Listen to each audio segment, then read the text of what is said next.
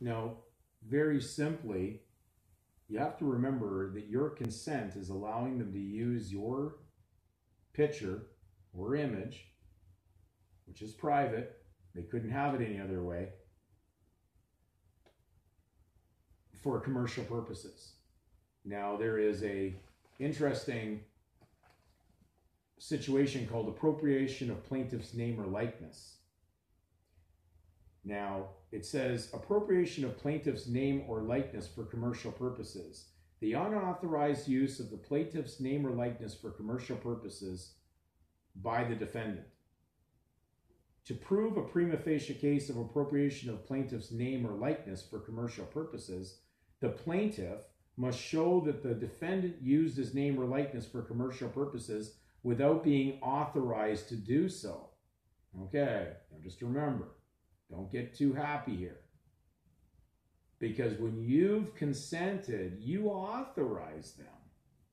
You said you wanted to have one of these, and then you wanted to let this be used to go get a driver's license. And one of the terminologies that is on the bottom when you're requesting to get a birth certificate to be known by the names that occur on here, you're basically consenting, and the consent has now removed the mistake. So you're authorizing them to use your likeness for trafficking in commerce. They couldn't pull it off without it. Now people go, oh, I'm not trafficking in commerce. What I said, what do you think the Highway Traffic Act is in Canada? You think it's about trafficking in spirituality or trafficking in commercial title? The United States, they call it the Department of Transportation, and transportation even relates to the word of a prisoner.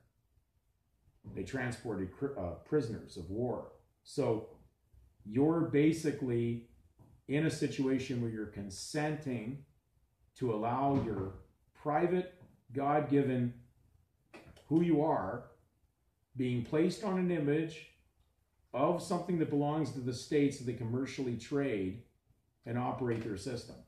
So you're consenting to the very error that the book of Proverbs says, when evil tries to entice you to sin or enter into debt, do not consent. So the only thing that's allowing this is your own consent. I hope that explains it.